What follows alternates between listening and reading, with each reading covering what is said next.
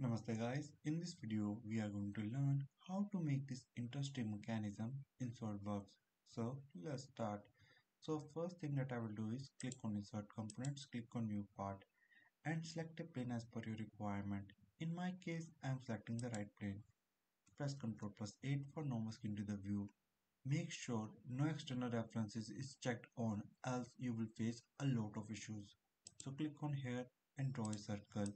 You can draw the circle as per your requirement, but you need to make sure that you remember the values. Else, you will face issues in mates and other stuff. So make this coincide.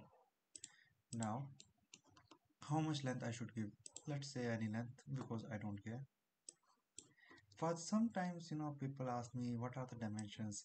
Let's be frank, guys. I don't know what are the dimensions. Anything else. I'm just making live in front of you first time. I literally have no idea what are its dimensions and going to be. It's just live front of you. That's it. So now I need to make a spiral. So how can I make it? Simply select this face, click on sketch, click on convert entities. Notice a circle is already created. Good. Now click on here, click on helix. So what is the length of it? It's 900. So let's make it 300. Notice it's covered up to here. So what does this helix means? You need to understand carefully because I'm going to use it later onwards. So basically I'm saying, hey, that my pitch is 300 mm and the number of revolutions 3. So basically I'm saying that the number of revolutions are 3 and pitch 300 mm means when this thing rotates or shaft rotates a 360-degree, whatever the object that is on it, it will move 300 mm. Okay, if you still don't understand, just comment it. I will try to explain it there. So click OK. Now I need to convert into 3D sketch. So click on here, click on here, click on 3D sketch, click on convert entities again. Now it will be easier for me to use different kind of commands. So let's see what is the next step. So first exit the sketch mode and let's select the right plane and click on center rectangle. Draw the center rectangle here. Give it the dimension as per your requirement. I think 15 is fine. It's too big. Yes, 12 is fine. Distance from here to here it will be. Let's not give the distance. What I will do, select the point, exit and make sure that you are not in smart dimension mode. Select this point, select this line and make sure it's coincide. Yep. Now what I will do, you can decide the height as per your requirements. It is not necessary that you take the same height, but it's up to you. So go to the features and exit the sketch mode. Click on shortcut and it is asking for the profile path. So if I select this, notice it cuts on this side, but I want full. So select this, it's cut like this. That is basically what I want. Now what I will do, I don't like it stay single here, like my life. So I will use something called linear pattern. So I will select this face, click on reverse direction. So how many should I put? Let's say 100. Let's reduce its number to 3. Click OK. So you can see this is how it looks like. Looks okay to me, no issues. Now what I basically want,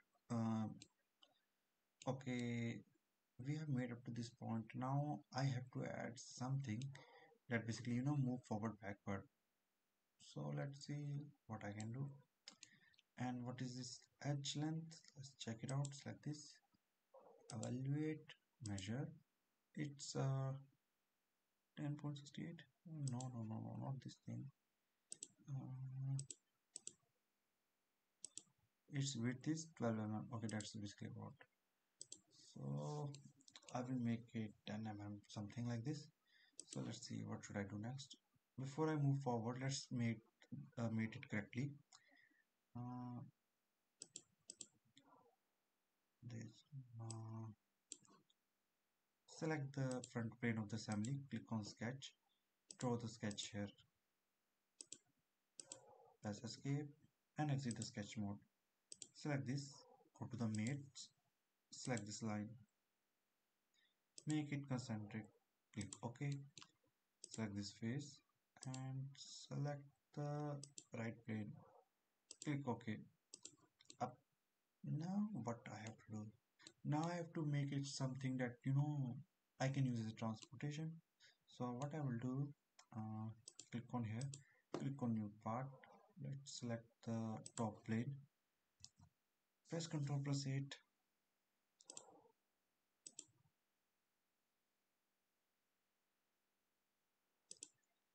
and give it dimensions.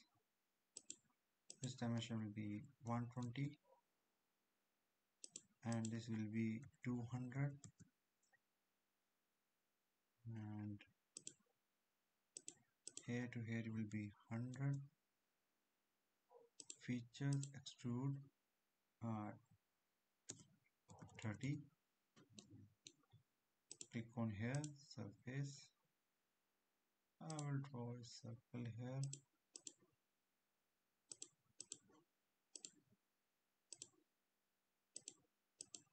This will be 100. This will be 50. Okay, that's a strange thing that dimensions 100.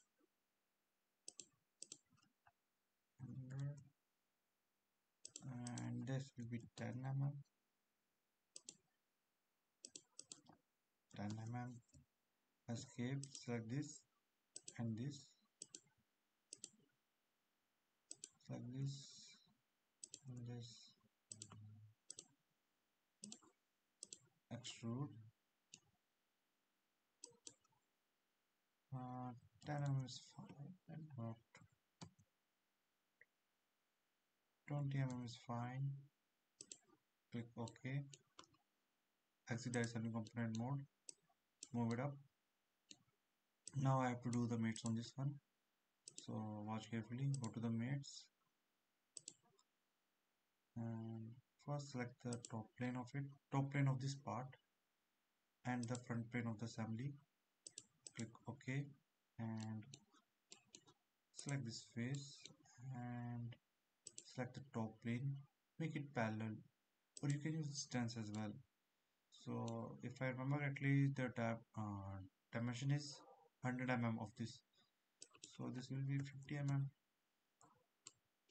Let's make it bigger than 50 because some clearance is provided in real life. Click OK. Now let's change the view mode so that we can see more clearly. So I will move it forward up to, select this face, press Ctrl plus 8, zoom in and drag it a little bit back.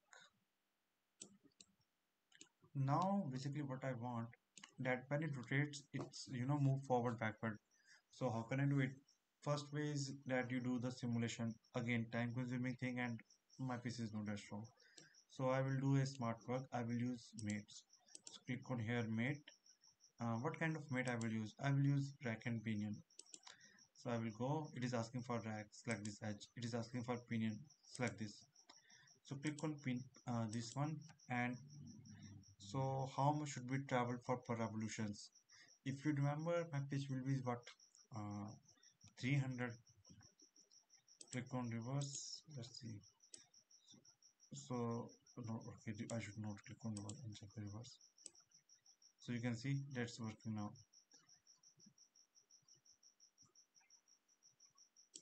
So click OK. Now let's move it back to this mode. Let's change this transparency so that you can view clearly what is going on. Okay, not hide the component, my bad. Just change transparency so that you can see, and you can also see that I can control with this one as well. So that's quite a good thing.